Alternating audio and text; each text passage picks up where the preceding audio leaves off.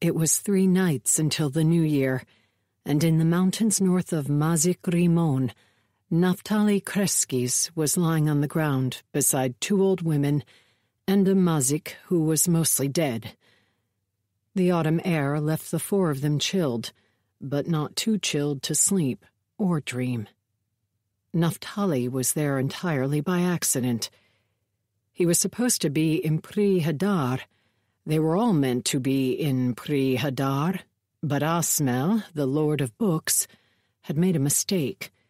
Only days before he'd been forced to remove his own magic, an act which had left him weakened and with a failing memory. So when he'd opened the gate of Luce, he'd accidentally sent Naftaly and his companions not to the great city of the east, but only a few miles away from his own Alcalá in Rimon. They'd been facing death in the Alcalá. Here in the mountains, they were not much safer.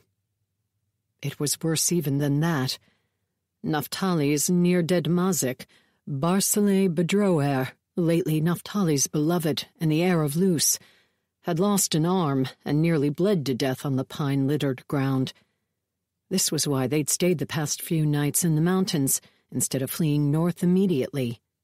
Elena, the younger of the old women, and in Naftaly's estimation the cleverer, had stated rather emphatically that Barsilay, no matter his objections, could not be moved without killing him.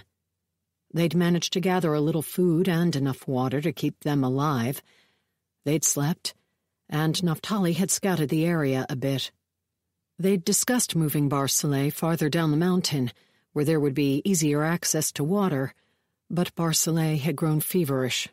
It wasn't until late that night that his fever had broken on its own, and at that point Elena convinced the 2 men and their elder woman companion to sleep a few hours, to marshal at least a little strength, so that they might discuss moving Barsilay in the morning. Whether Elena herself slept or not, Naftaly was not sure.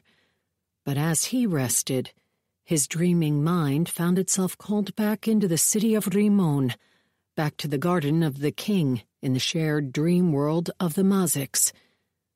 Only it was no longer the king's garden, Naftaly recalled, as he opened his eyes to the same courtyard he'd seen the night of the crown prince's oath-getting many weeks before. The king was dead, and his oldest son was also dead. So Naftaly assumed this must be a ceremony for the king's younger son, whose name he had never learned,